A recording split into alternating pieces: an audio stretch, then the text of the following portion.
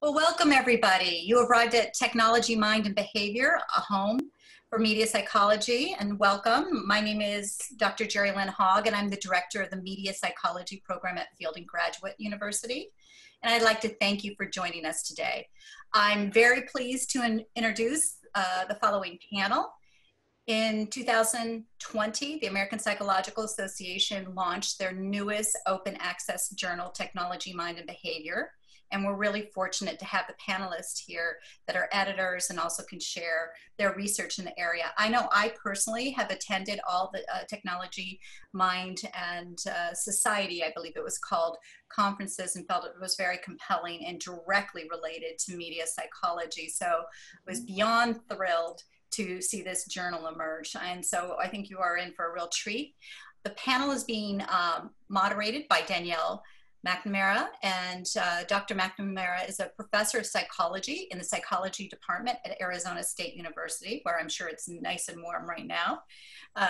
Dr. McNamara is joined today by Dr. Shawn Green. Dr. Shawn Green is an associate professor in the Department of Psychology at the University of Wisconsin in Madison.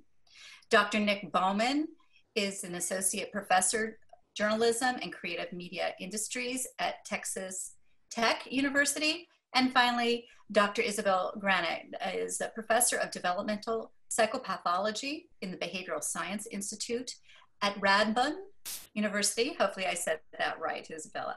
Welcome. Now I want to take a little bit just for a second to talk about the housekeeping. We will have a Q&A period that will follow the panel's formal presentation, and we'll draw those questions from the chat window. So feel free to put those in as soon as you have a question. And we have our PhD student, Jake Grant, here that will be capturing those. We ask that you be respectful and refrain from any comments or actions that might be seen as bullying, discriminatory, harassment, or that display inappropriate content. Anyone not respecting this code of conduct will be removed from the meeting. We want this to be a positive experience for all of you, and we thank you for your help and understanding with that. And I'd like to give a shout out, I already sort of did in the background, to our PhD student, Jake Grant, for providing the behind the scenes backup for today's presentation. And now I'd like to turn it over to you, Dr. McNamara. Thank you, Jerry. Very much appreciate it. I'm going to start just by having everyone introduce themselves. Shall we? I'll introduce myself. I'm Danielle McNamara, and I am the editor of the new journal, Technology, Mind, and Behavior. I'm at Arizona State University, as Jerry said, and I do research across a number of areas having to do with intelligent tutoring systems, artificial intelligence, collaboration, writing, comprehension, and building tools for researchers and students and teachers. And so I'll go ahead and go in order and ask Shawn can you introduce yourself, who you are, what you do, all that stuff? Sure. So I'm Shawn Green. I'm the associate editor at Technology, Mind, and Behavior. Associate professor in the Department of Psychology at the University of Wisconsin. My research focuses on largely perceptual and cognitive learning. And in doing that, we make use of kind of lab-based, psychophysical tasks, but also a lot of modern media, so in particular, modern video games. We're interested in the impact of playing certain types of video games on cognitive skills, in particular, perceptual skills, and increasingly on other things like perception of emotion. Great, thanks. Nick? Yeah, so my name is Nick Bowman. I'm an associate professor at Texas Tech out here in West Texas Desert. And I'm doing gaming and VR research and really interactivity research for about 15 years now. And my primary focus is on sort of how we make sense of this notion of this demand that when you're using an interactive medium, you have to do something. You can't let it sit there. You've got to touch it, think about it, feel through it, talk to others, and things of that nature. And here at Tech, I established the Interaction Lab after being at West Virginia for about 10 years. And that's going to be an important role when I talk about my research a little bit. I'm the incoming editor for the Journal of Media Psychology, but for this conversation, I'm working with Technology, Mind, and Behavior as one of the special editors for the pre-registration series we'll talk about as well. Mm-hmm. Great, thank you. Isabela. Yeah, so my name is Isabela Granic, and I'm a professor in developmental psychopathology in the Netherlands right now. And I'm the director of the Games for Emotional and Mental Health Lab, which is a lab that's been working for about 8 years on trying to design, develop, and collaborate with other designers, commercial and otherwise, video games, and also other kinds of social media apps that promote emotional resilience for young people and also prevent mental health problems like anxiety and depression is what we mostly focus on. So we have in-house game designers and engineers that work with us, but we also partner up with commercial entities and companies that are like-minded in that they want to have a positive impact on young people. And we try to take evidence-based practices from clinical and developmental psychology and sort of underpin these games with these mechanics that get translated from scientific principles and practices that have been shown to work for anxiety and depression, for example, and then create these engines of change through video games. And then we run randomized control trials to see whether they work as well or even better in some cases than conventional therapy or other intervention approaches. Mm-hmm. Great. Oh, and for this purpose, in this conversation, I'm also an action editor, same thing as Nick. Mm-hmm. Great, thanks so much. All right, I'm gonna share my screen now to start a presentation, and hopefully I can make it work this time. Okay.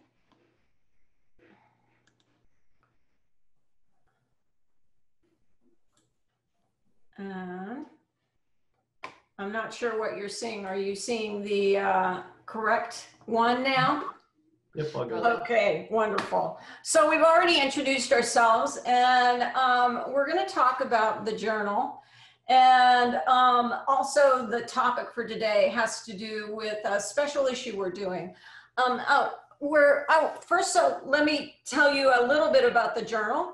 We've started a journal called Technology, Mind, and Behavior, and it focuses on empirical studies related to the interaction between technology, mind, and behavior. And that covers a really broad spectrum of topics. We intend to cover things having to do with, as you can see, a lot, the panelists here are all focused on games of some sort and social media as well, from different perspectives. And that captures what we're trying to do at the journal, is better understand how technology affects mind and behavior, as well as how we interact with technology. Some interesting aspects or novel aspects of this journal: it's an APA journal. It's also open access. So the notion is we really want everyone to have access to good research, solid research on this topic. And this means making access open to everyone, even if you don't have access to a great library or funds to buy a journal subscription. Another aspect is that it's both online as well. There is a PDF that's nicely formatted, but it's online, so we can have interaction. We can have videos, we can have various other aspects that are less typical of most print journals.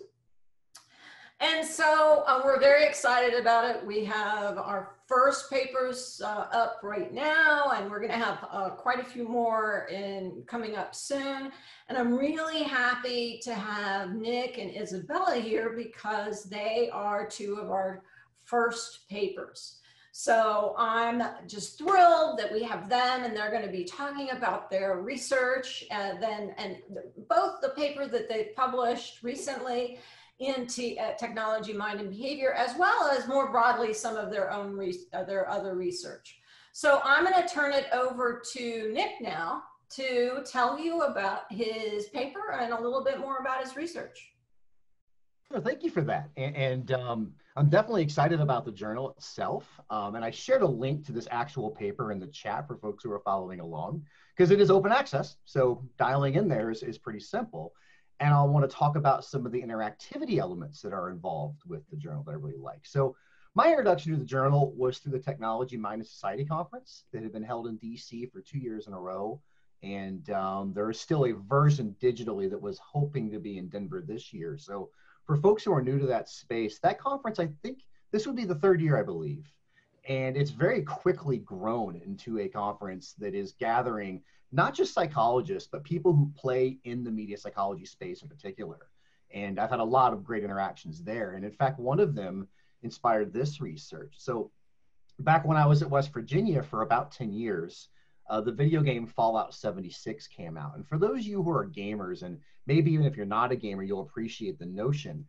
The game was framed around being in Appalachia, right? So this is a part of the United States that does not often get a whole lot of attention. And when it does, it's stereotypically pretty bad. It's the butt of a lot of jokes, right? It's not uncommon to have media properties be in large cities, New York, London, San Francisco, Berlin. We've seen those landmarks. But it was a little different to have a landmark that most folks are not familiar with. So what's on screen right now is Woodburn Hall from West Virginia University, which is where I taught for nearly 10 years.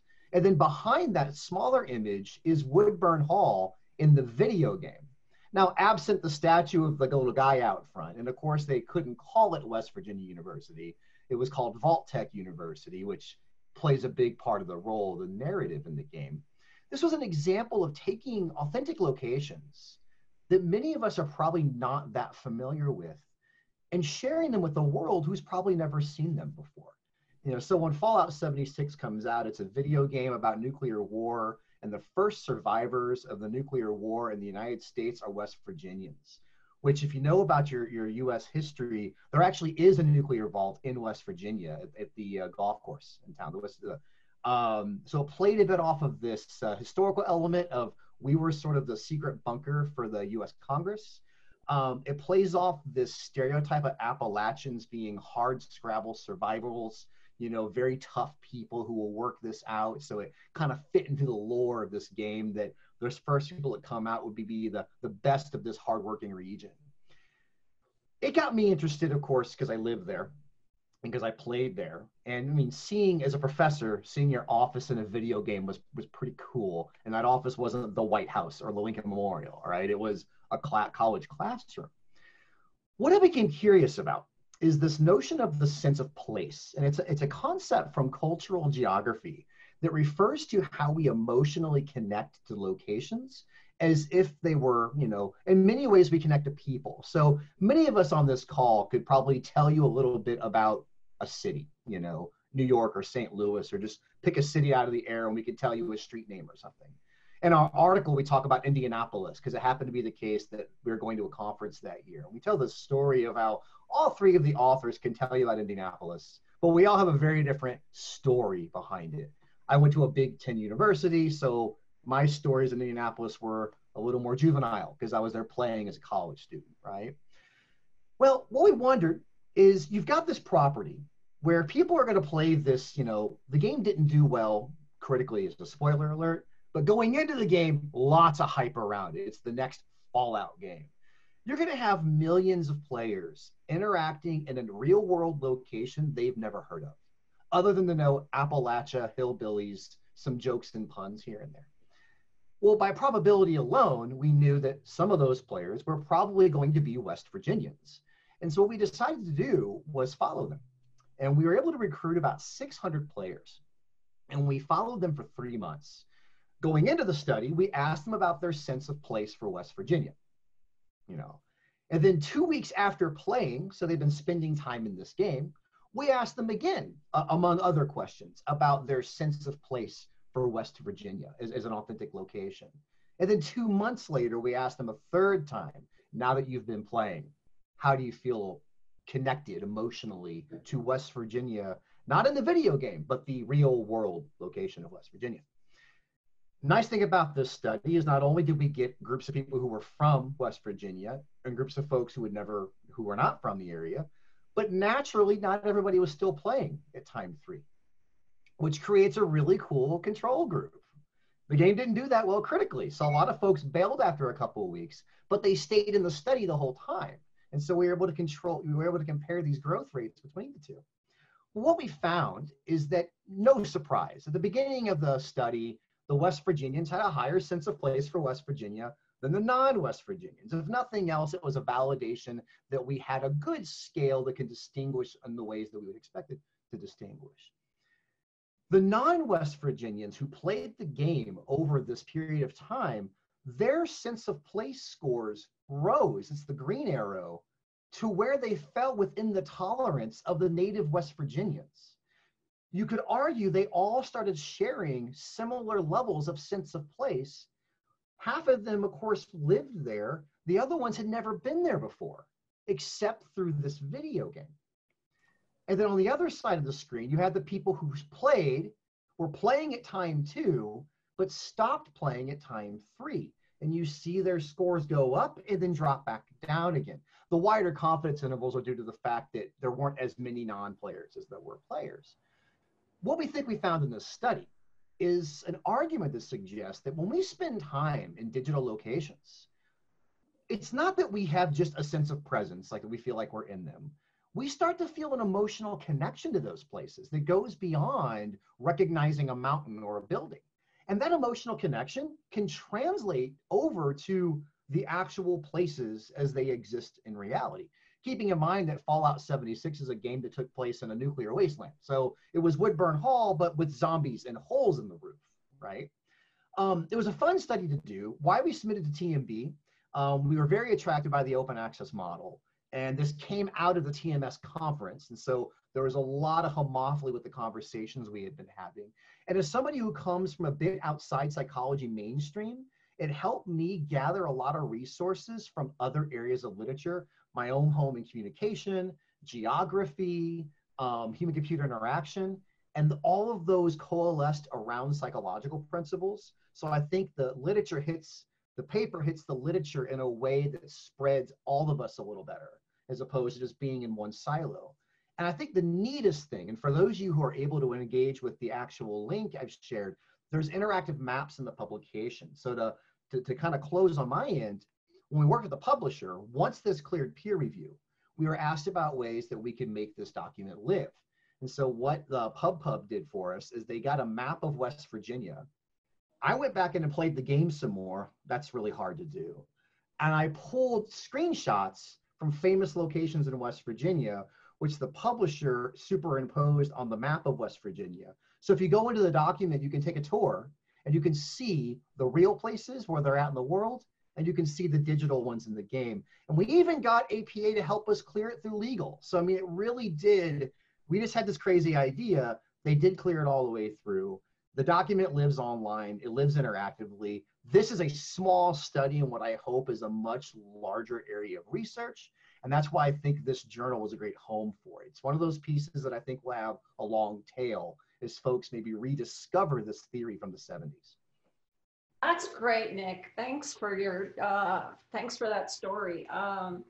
Yeah, I love that. I loved how what you did in terms of the interactive media. It's really great, and I hope people check it out.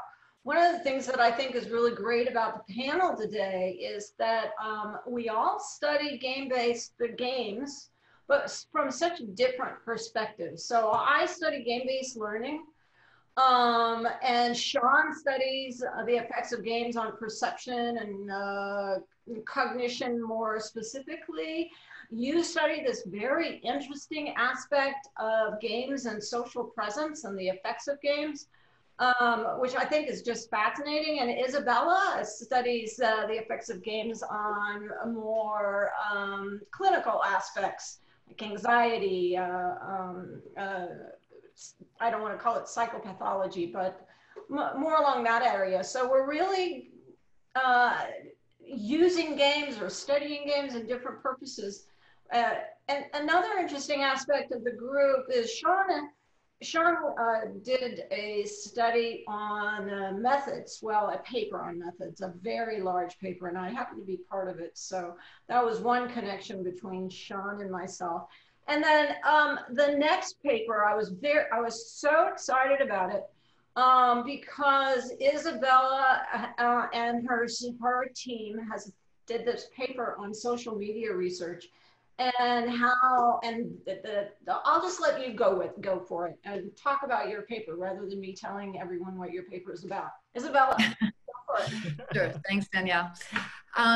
So this paper, first of all, is headed up by my PhD student, Nastasia Griffin, and I probably pronounced that wrong because I'm awful with Dutch names. However, so she headed up this paper, and what we did, we were sort of among a group of several others around the world who have started to notice and get frustrated with the kinds of work that's been coming out around looking at the relations between social media and well-being in young people particularly. And so beyond the hype of the sort of public media that we all know and the huge headlines around, you know, it's ruining a generation and so on, we were seeing something very, very different. A lot of our work starts with talking with youth themselves and doing research on what they're doing, seeing what's on their phones. And we were seeing just, you know, in terms of our own intuitions, a very different picture about what young people were feeling when they were on social media and using it for different purposes. And so first and foremost, what we wanted to do is look at, in this paper, to review methodologically what was out there in the literature. And so we looked at 91 studies that had been published, trying to look at the relation between social media and well-being. And out of those 91 studies, you'll see that first top left figure, the vast majority of them were self-report measures. There's a cutoff there. I don't know why it cut off, but anyway, so there were very, very few, under 10 papers that actually had any kind of more objective data or more qualitative data and so on. And this self-report often did not, and we know this from now great reviews coming out from Shablinsky's group and Amy Orman's group, that these self-report measures often have nothing, no correlation with actually what the young people are actually doing. We are terrible at remembering what we do on these things. Either we get absorbed with it, or we're in denial with it, or we are having such a good time with it that we just have a really bad way of keeping track of what we do on media. And so we found that the vast majority of studies were these self-report studies, and we know that self-report didn't work. And then we also found that the vast majority of these studies were really looking at just duration or frequency that young people were using screen time. And screen time right now is now a ridiculous word. We're kind of all agree that it's not going to be a very useful word going forward, because as we know, young people and all of us use these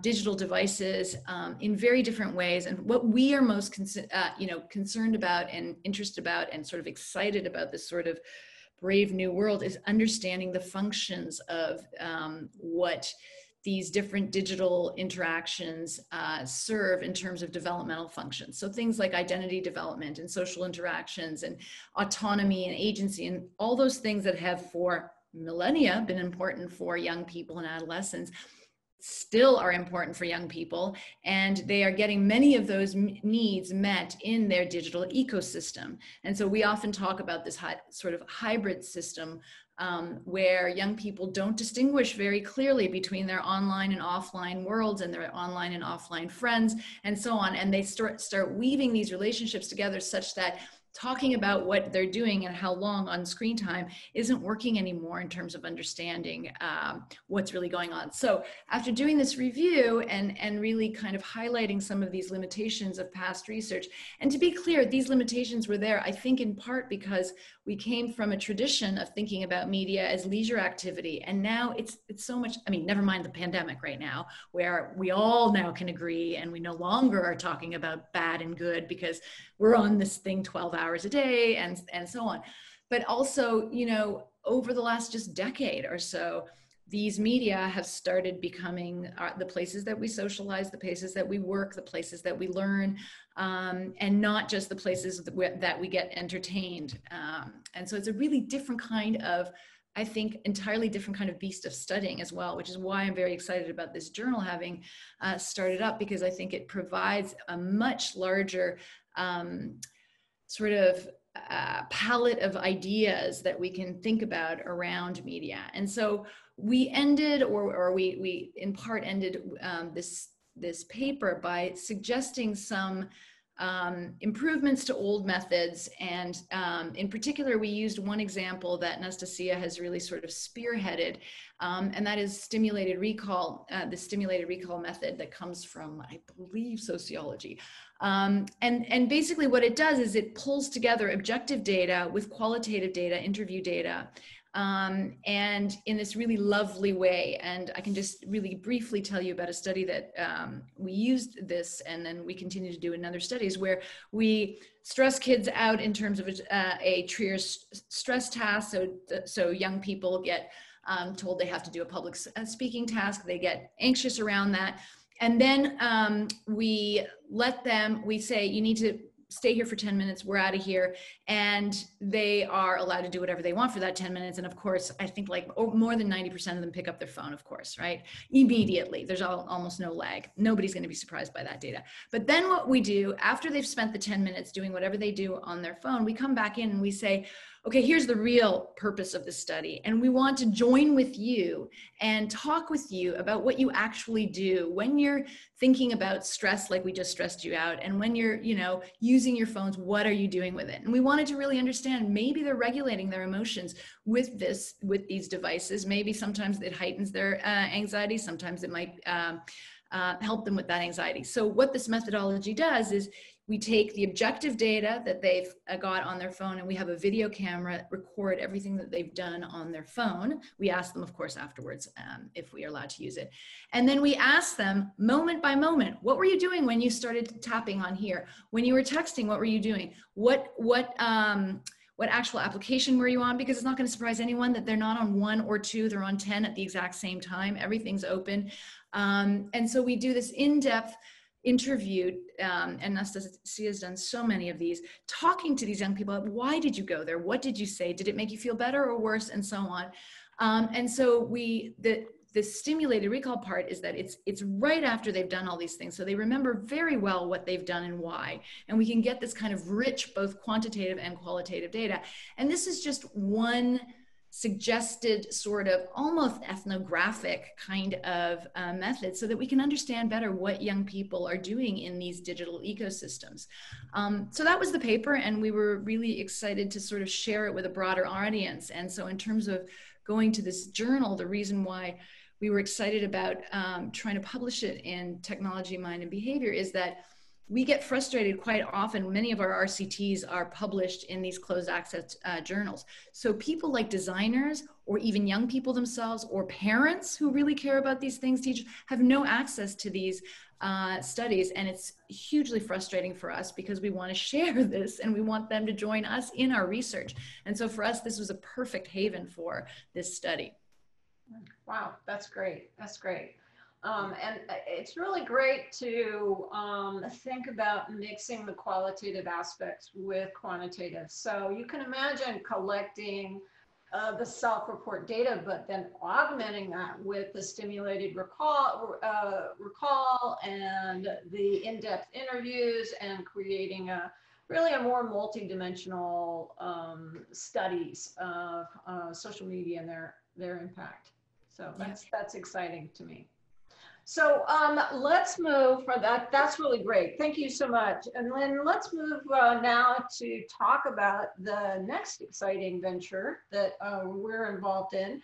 And that is the special issue. So Shawn, you want to take it from here and talk about our special issue?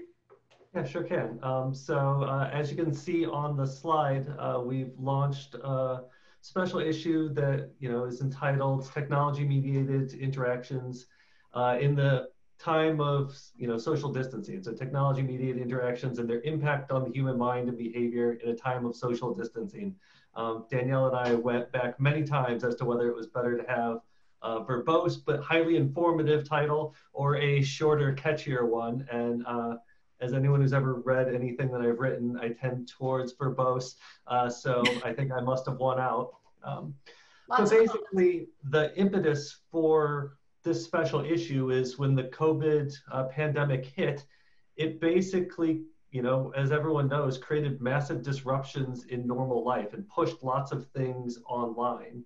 And one thing that, we all started to see, in discussions with, between Danielle and myself, like all scientists, we treated it as an opportunity.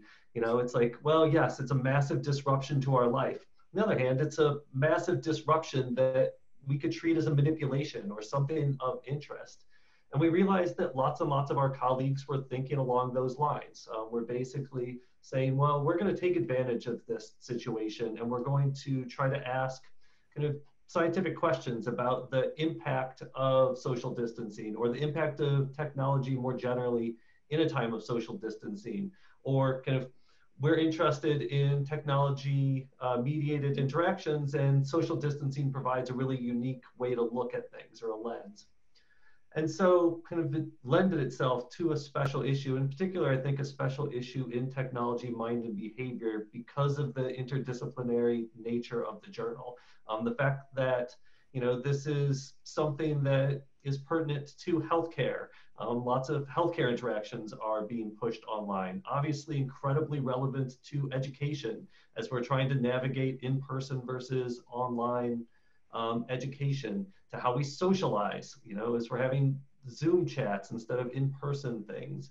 It kind of cuts across all the domains that are relevant to our journal in a really nice way. And so the core goal of the journal, of the special issue, was, well, people are going to be doing this work. It's a nice idea to put together a special issue that kind of ties it all together. And in particular, what we decided we wanted to do was to focus on what we call registered reports. And I'll spend a little bit of time on registered reports because I know not everyone is familiar with that model of publishing. So, I'm sure most people on this chat are familiar with the idea of pre-registering studies, that it's increasingly part of our standard practice where, we pre-register our methods and our hypotheses and our analyses as a way to say reduce, degrees of freedom with analyses or p-hacking or these kinds of things that we've seen are disruptive in social sciences. The idea behind a registered report goes a little bit further than that, which is, someone will pre-register a study and submit it to a journal like ours. So in our case, pre-register a study, submit it to a journal with, as the slide says, introduction that situates the question in the scientific literature and the theoretical background. Basically, why is this an interesting question? Why are you doing this study? What is the kind of scientific work in which this will, speak to? The hypotheses to be tested, the methodological plan, in the same way you would with a standard pre-registration. So, ends that are justified by power analysis, plans for exclusions, analytic methods. Are you going to be using linear models? Are you going to be using nonlinear models? So forth. And critically, how those analyses will speak to the hypotheses. What would be a pattern of results that would falsify the hypotheses? What would be supportive of those hypotheses? And so that's submitted to the journal before the work is done. Basically, this is what we are thinking of doing. This is our plan. We send that out for review the way we would a paper. But the reviewer's job is to say, is this a good idea? Are the methods sound? Are the ideas underlying the methods sound? Are the analyses likely to speak to important questions in the field?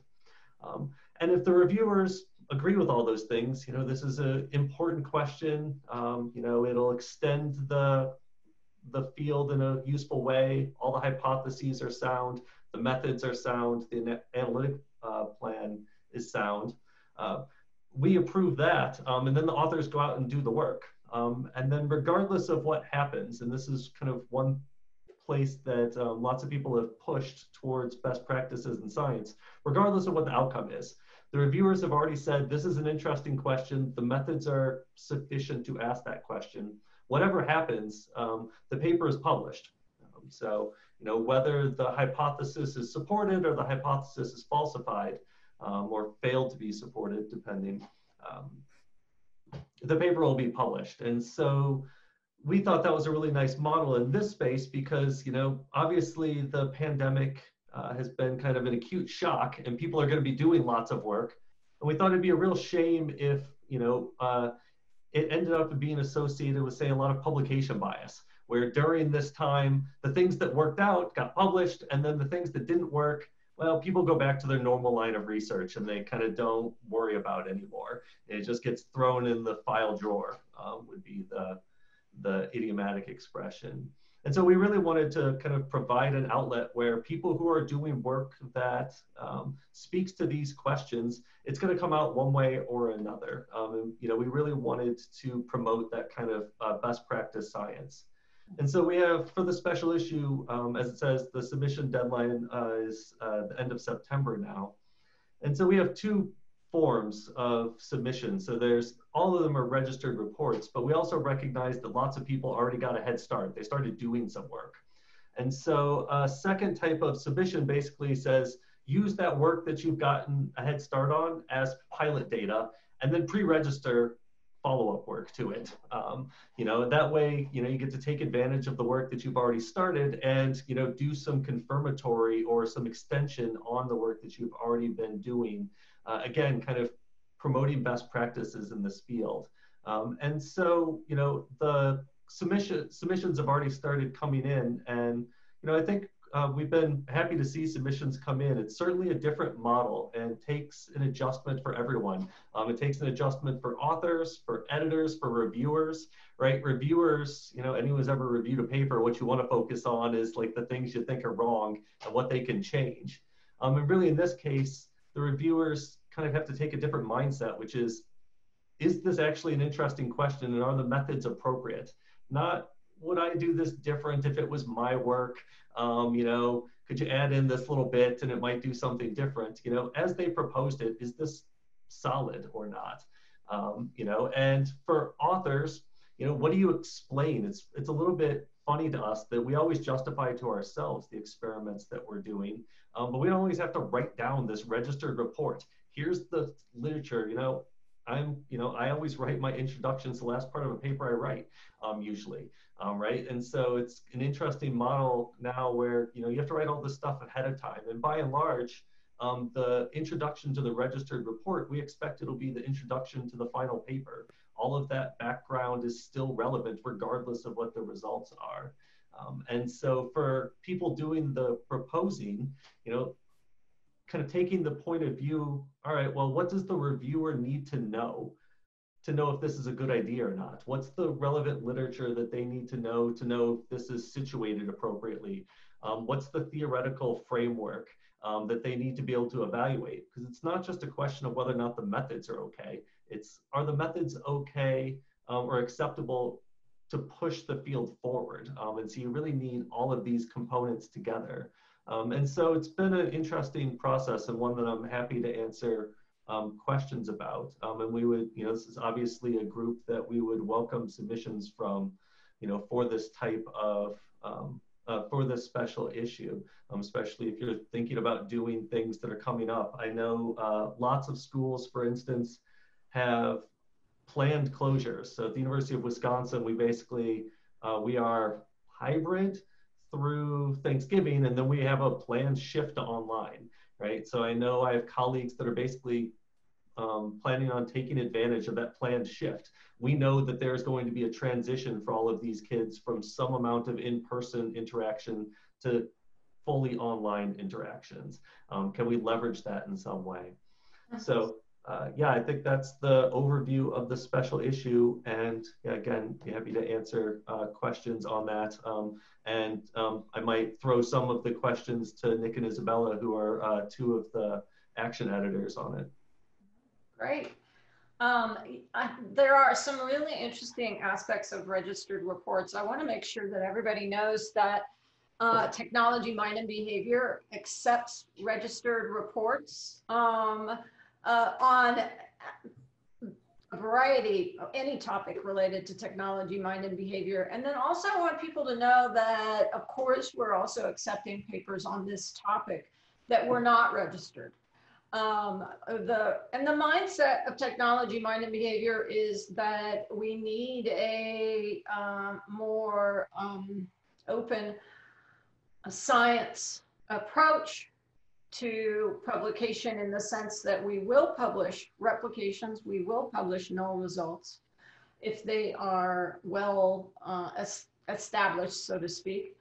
And we're open to a variety of modes of publication in terms of whether it's registered, a replication, null results, and so on. So I think we can start to move toward questions.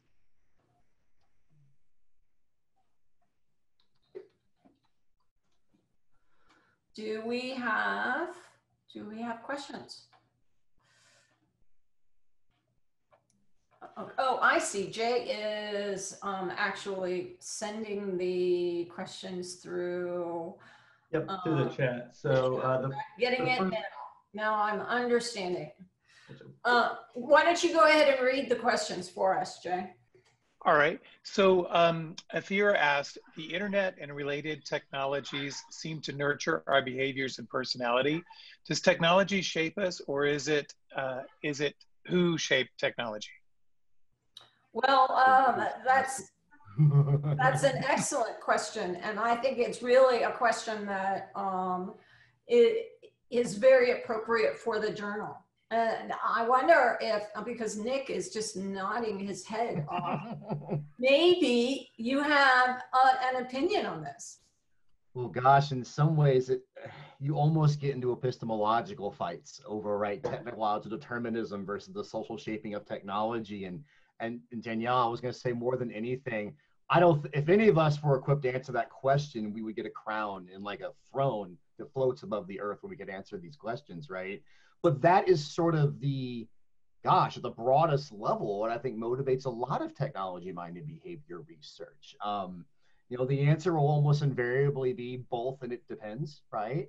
But what I might suggest, Athira, as you go into your work and think about the ways in which you read this work, you know, those two frames tell very different stories about how we study media effects and how we study media usage and motivation.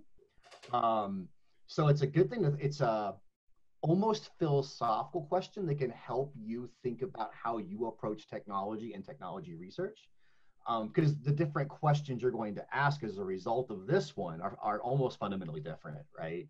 If we're talking about the social shaping of technology, where we make tools for us versus the idea that once we make this, everything changes, right? And I think a lot of iterations of the research you're going to see published in this journal and other similar journals oftentimes talk about this issue in their discussion sections. And so I promise I'm not dodging the question, but what I'm suggesting is it's kind of one of those, to me, it's a question that animates the research. You know, I tend to fall strictly down the middle because you see evidence of both, right? I'm thinking of Isabela's work where you're looking at, you know, how children make sense of these gaming environments in ways that can feed into their psychological well-being. Well, some humans had to create that product to begin with the intention of shaping who we are, but the need for that intention came from a social force that was taking the volition away from us. So I would definitely not answer it so much as to say that's something that animates how we read this work and how we do this work. Yeah. Isabela, what do you have? Yeah, just to build on that, I think that it's also almost there is no that dichotomy. It reminds me of genetic, you know, gene environment kind of thing. I think more for me, the most interesting question is how do they, you know, mutually sort of shape? Because not only is this question sort of fundamental, but also that the new technologies are now built in such a way that the self-authoring Web 2.0 kind of thing, where people are changing, the actual participants are changing the characteristics of that very technology. Even if it was designed for one purpose, it's being reappropriated for other purposes. And a lot of times in the ways that especially young people are using it and hacking away at it. And so I think even if there was a design that was one there and it was supposed to have an impact on the user in a certain particular way, we can already see that the user then changes that technology in that very simple way. And I think that's the exciting part of this work. Absolutely. Great. Jay? So there's a more technical question that came in from our Danielle's. Is there a processing fee that is linked to publishing for this journal similar to other open access venues? Yes, there is. So the processing fee for a lot of journals is pretty, open access journals is fairly high, over 2,000. APA has set this at $1,200 per paper, but they're covering 400 of that for a while, I think for at least the first year.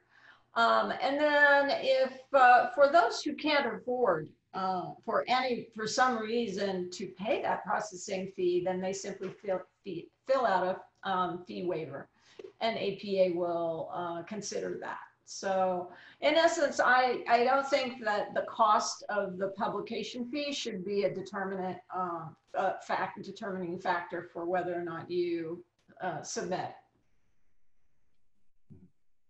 One thing I could add to that for a lot of folks, especially early career scholars, often don't know about some of these programs, but at least in the United States, a lot of libraries and either join consortiums where some of these fees, believe it or not, are already paid for, and you may not even know it, especially for member institutions and things like that.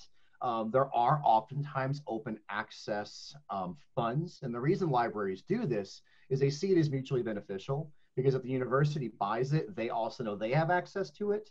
Right. And sometimes with the way journal economics are changing, you're seeing more and more universities that are willing to pay what seems like a lot of money to us, but on their budget for resource acquisition is surprisingly small. I've been at 3 large R1 institutions and 1 smaller institution that all had some form of open access budget. So for folks who are on the line, I might encourage you to look at those things. I've been surprised in my short time doing admin work how often sometimes those budgets never get applied for. So at the end of the year, there's, believe it or not, $10,000 to $15,000 left over in a budget because folks just didn't know about the access fees. So something to check into for sure.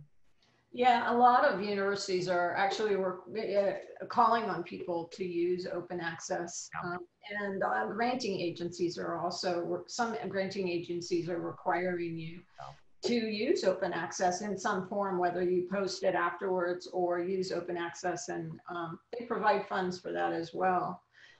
So that's really, that's a good point, Nick, thanks.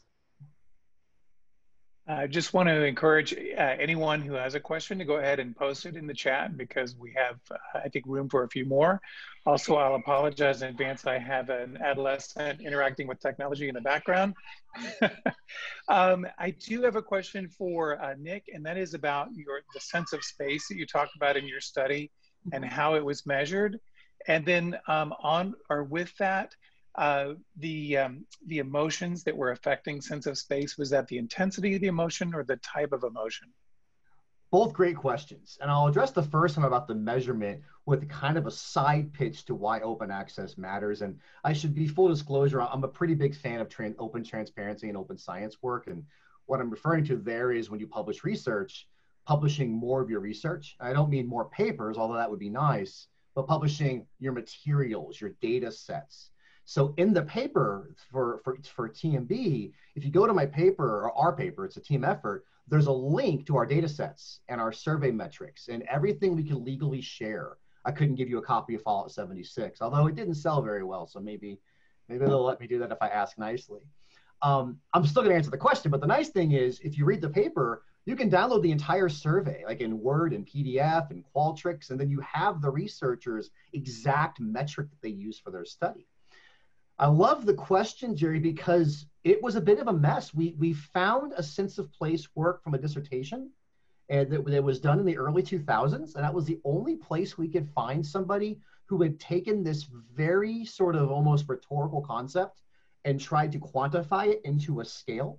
So we did have a scale. We borrowed it from a dissertation coming out of Colorado State. We took their items and refactor analyzed them because there was a lot of violations happening with they had like a 4-factor structure. It wasn't really working out that way. But it's a self-report scale. I believe we ended up with 11 items that did retain dimensions of the original scale, but in a much more abbreviated format. Your standard self-report, Likert style, 1 to 7. And I'm happy to share that, and it's also in the paper. So self-report for there.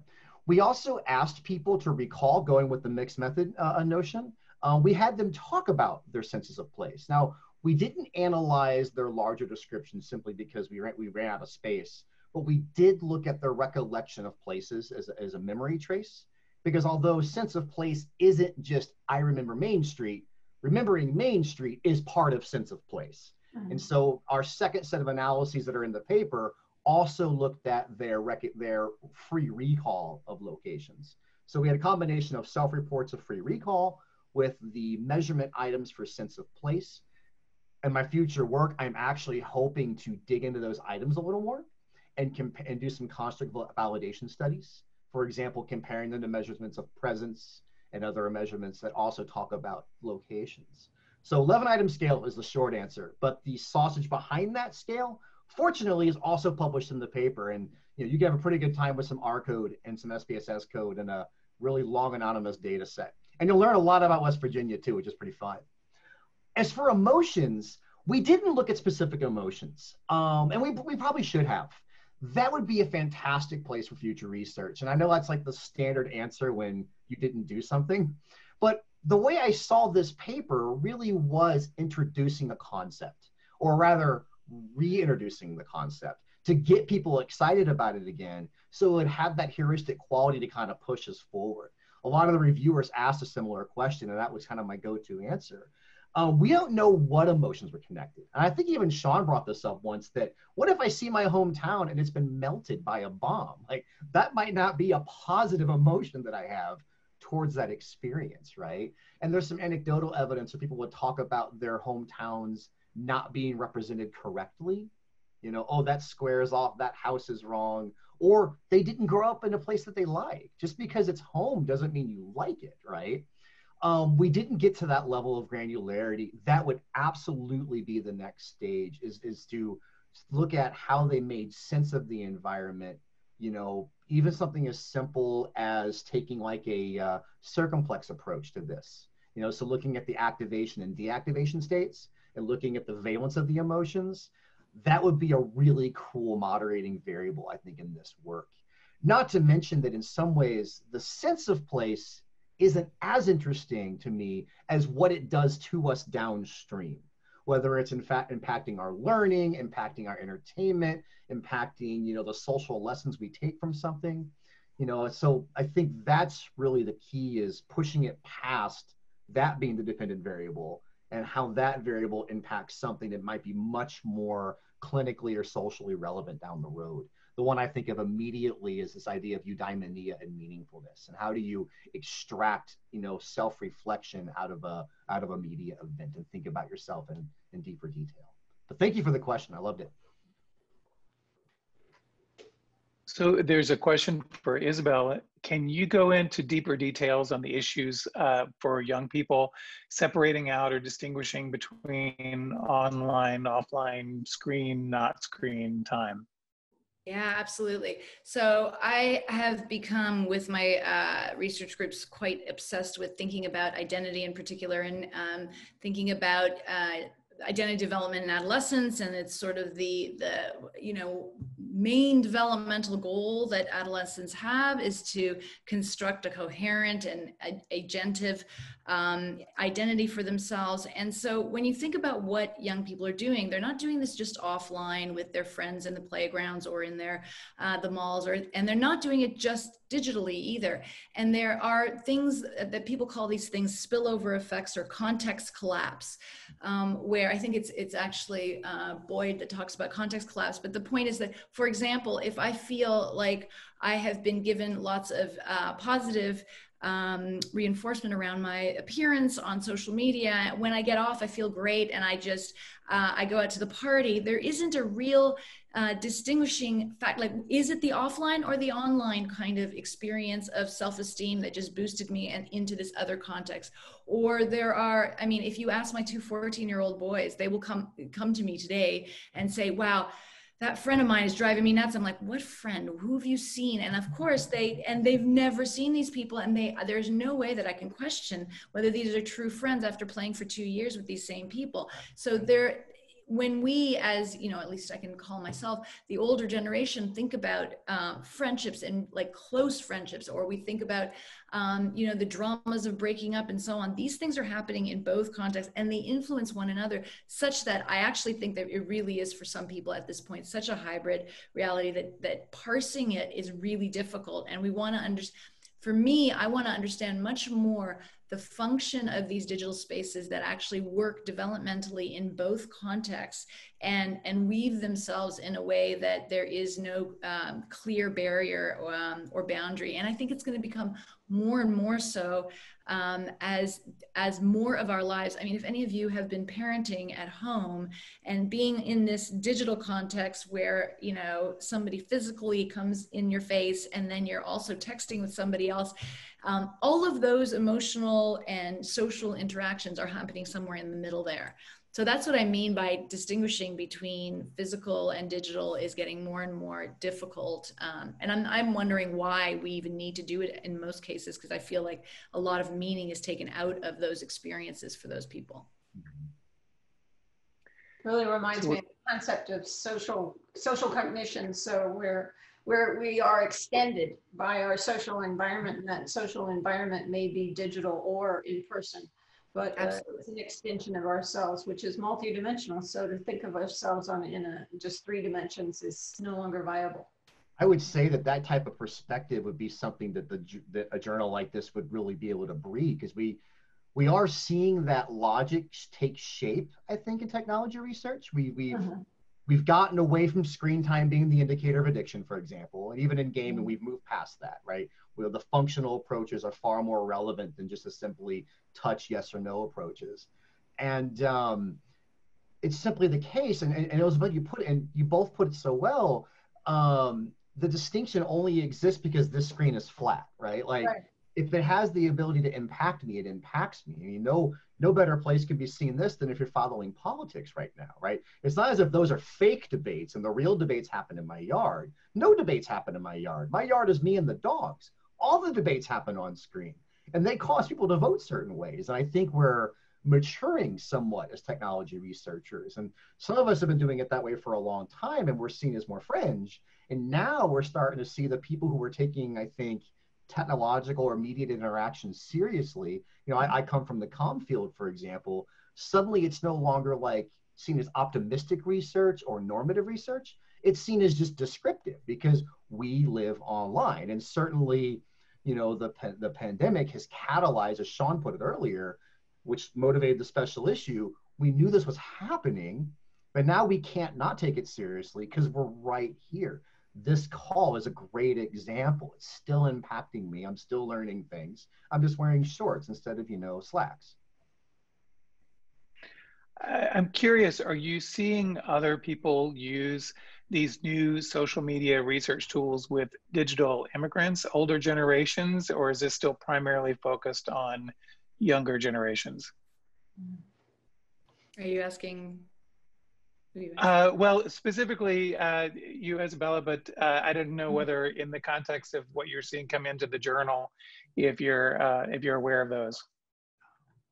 Yeah, so in our work we focus on youth, but I do think that we all know adults that are using maybe some different platforms, but they're still using a lot. I think that's one of the more interesting things too, is that we now have a generation of parents who are basically almost digital natives, and so the way that they view media and interactions of their children is different, I think, than, for example, when I was parented. And those dynamics, I find those cohort effects are fascinating. In terms of the journal, I haven't had as many. I so far have only reviewed a couple, and they were not necessarily youth focused. I think they're the sort of now of everybody using them. Yeah. Yeah. I feel like at a global level, we are seeing these shifts. Certainly, like in conversations I have with colleagues in the communication and media conferences, where there was a recognition, there was a big meta-analysis, scoping review published a few years ago in media psychology. And one of the things that critiqued our field for was all we studied was Facebook, and that was basically it. And we knew a whole bunch about Facebook and a whole bunch about how kids use Facebook. And by kids, we really meant like college sophomores. And in response to that, people were starting to realize fake news debates, those are not college student samples. Those are working adult samples, right? We started seeing research with retirees who were feeling distal from their, in US culture, we don't do a great job of caring for our older adults. We tend to isolate them a little bit. And there's been an increase in research, or at least interest in research, on how they use social media to engage. And the gaming panel at this conference earlier this morning, they were talking about the use of Animal Crossing by grandmothers as a way to play with their grandchildren during a time of a pandemic, because they could all visit their island and play toys. And then as Isabela mentioned, you're seeing a lot more as the parents. I think the average gamer in the US is 34. They're a parent. To them, it's not weird to play games with their kid. And in fact, in my own research with my colleagues, Tim Wolf and others in Germany, and our nostalgia and gaming research, it turns out that the games themselves aren't as nostalgic as the memories around the games. And they almost always involve a mention of a family member, a brother, a sister, or a mom or a dad. And we've had several unsolicited stories where somebody will say, oh, I remember this game. Before my father died, we played Mario Kart every Friday. And that's been interesting to see the data and the changes around assuming technology is for kids.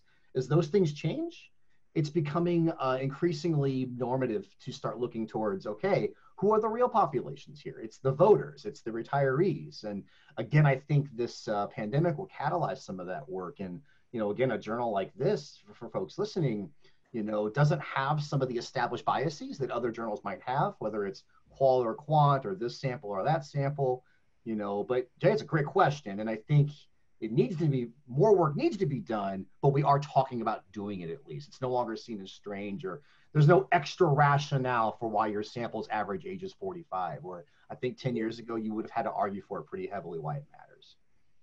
And I would just add on there that to some extent, some of the technology has made asking some of those questions more accessible. So anyone who's tried to get a sample of middle-aged adults, it's like there's a reason that in psychology we have research on kids, college students, and elderly or older adults. And there's this chunk between 25 and 55 that, it's just a gap.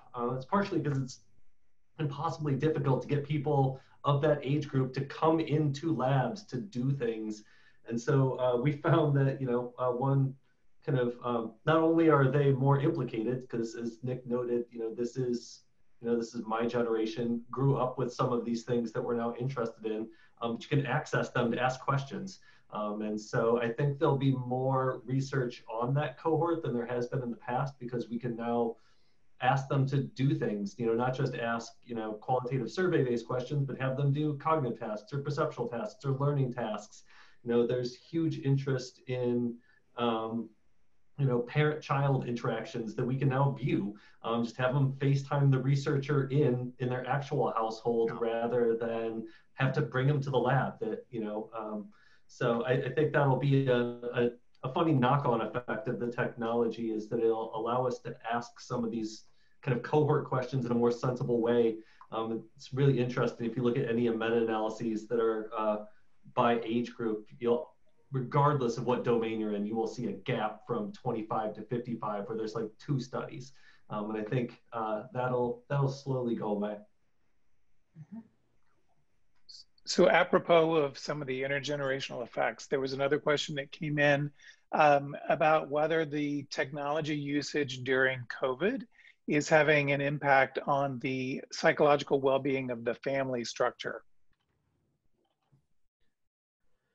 Yeah, so I think, I can start and then I'll turn to Isabela. So, I guess I think one thing, and it touches a lot on what Nick has already said and Isabela's already said, is one thing that we're getting much better at is drilling down to more fine-grained questions. Rather than what's the impact of technology, which is way too big, what's the impact of screens, still too big, what's the impact of social media, still too big, right? Getting much more detailed, and I think that's going to be a real positive in our domain. One thing I didn't mention in our discussion of the special issue, but it's really important to us, is that not only does the question need to be solid and the method solid, the work needs to propagate forward when the pandemic is over, or when the technology that you're studying no longer exists. Nick, mentioned Facebook, but before the research on Facebook, there's a whole literature on MySpace. And a lot of that literature is tied entirely to MySpace. And now that MySpace is not used, that work isn't cited anymore. And one thing we're really trying to promote with this journal is, the technology is going to change a ton. And so the research can't be tied to the technology, can't be tied to the time and place. It needs to propagate forward somehow. And so, I think for the question of technology and COVID, right, it's like, all right, drill down to which chunk of that is it? But happy to hear my panelists' thought on that as well. Yeah, I could jump in. I think that it's really been useful for us to think about affordances of technologies rather than specific technologies, right? So rather than thinking about Instagram versus Snapchat versus, it's again, going back to function and how are the designs of these technologies influencing people, and it can be very different. The like button in one context can be the same thing as some other gesture or whatever, because it functions the same way socially. And I think those kinds of getting a taxonomy of affordances, I think, is going to be really important going forward, because we are still evolutionarily the same with humans as we've been for thousands and thousands of years. So there are ways of actually parsing the kinds of activities that we do with our digital technologies according to those key kind of, for me, most interesting developmental functions. But you can imagine all sorts of other taxonomies that you can map onto technological affordances. And as the technologies change, presumably we can still have something solid enough with those affordances that we can do some research across, even decades, right?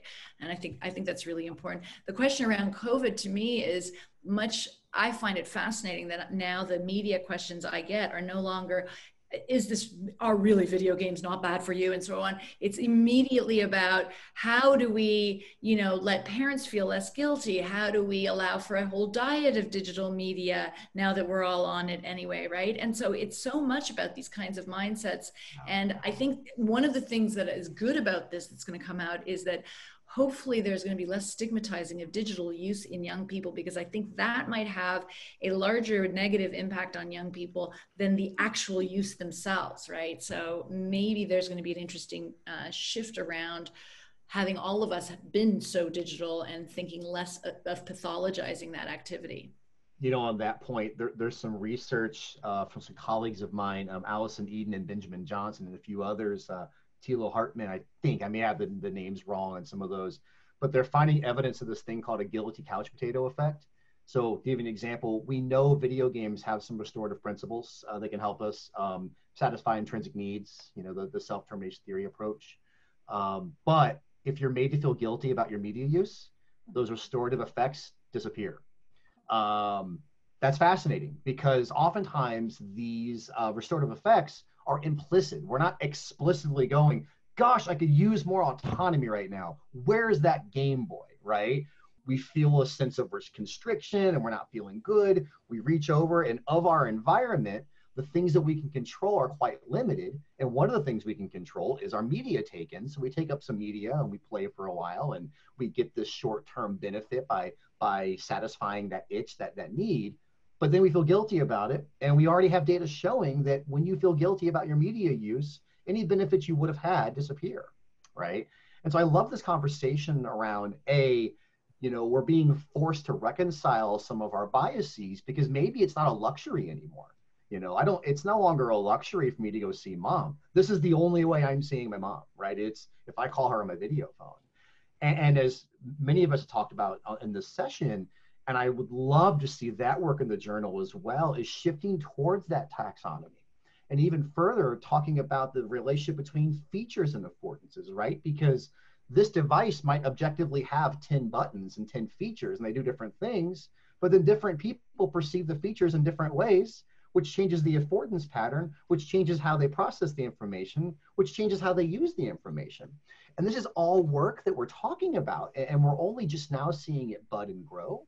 And I think as we start thinking more from that human-computer interaction perspective and user experience perspective, and really getting away from whether it's good or bad, and instead just thinking about what does this device afford me in my daily life, it's gonna really help us make some sound decisions. And I think the work coming out of that, more than anything, and I love the notion of the taxonomy of affordances, it speaks towards explication, right? And it speaks towards getting back in and getting strong definitions and strong concepts, which oftentimes we focus so much on our analysis and our data bits that we kind of forget to define the things we're talking about. Affordances was a surprisingly messy literature for a while because we would use different terms, and that's going to really help us unpack how technology works, because we get it at a granular level that, as Shawn pointed out, and Isabela, it doesn't stick to one technology. Interactivity is not the domain of video games, right? Lots of technologies are interactive. They're just interactive at different levels towards different ends, and that's going to be a lot of fun. Well, I can breathe a sigh of relief as a parent. Thank you. Well, you know, maybe I should. I was holding myself back, but I do want to, as a parent or a person who's lived through other aspects of this, you know, it is important to think about there are pathological aspects of media use and media games. It's not that much different than addictive behavior, but it is how it's being used. So I wouldn't, as a parent, simply say, oh, media's fine. You can go take a break. It's all positive, it's all good, because it's not. I've seen it destroy lives. And so it's how it's used. It's like a glass of wine. So do you have one glass of wine, or do you have 4 bottles? And so it's important to think about not only what's being used and what are the aspects are being used, but how it's being used and how can we leverage it in a positive way. So I think I don't see any other questions, and I think we've actually reached our time limit. I just wanted to say thank you. I'm going to turn it back to Jerry Lynn, but I thought this was fascinating and very enlightening. So thank you, everyone. Yes, I agree with you, Jay, and really hit several of my areas of interest in research. So I'm really passionate about continuing this conversation in multiple ways. But I want to thank you again, because this was fascinating to hear about all of your individual research, but also about the American Psychological Association launching their newest open access journal. Thrilled to pieces to have you guys on and love to be able to be involved in at some point. I know a lot of my students, as I had mentioned to you, we've been going to the Technology Mind and Society, I think it was called, right? At conferences. That was our sweet spot, but really excited about that. So I want to let everybody know we're now taking a break. Thank you so much for inviting us and for having us and for hosting this panel. It's been a joy to be here. Thank you. Stay in touch. Thanks. Yes, I hope there's future iterations of this, and certainly next year when we do this again, but we're not going to wait that long. So we want to let everybody know we're taking a break now. It's 12:30 p.m. on the Pacific coast. Do the math for whatever time zone you're in. It'll be a half-an-hour break. Suggest that you go and look at the posters and pre-recorded talks that are in there. And then we'll be meeting back at 1 p.m. Pacific in a half an hour from now. And there'll be one room, and the panelists will be discussing parasocial relationships during the pandemic, and that'll be followed by a Q&A. There will be 2 more sessions after that. Both should be quite interesting, a social justice discussion and then networking. Since we can't all be in the same room sharing a cocktail, we're going to try to do the next best thing and have some breakout rooms where we all get to engage with each other. So thank you again. Fantastic presentation. Appreciate it. Thank you.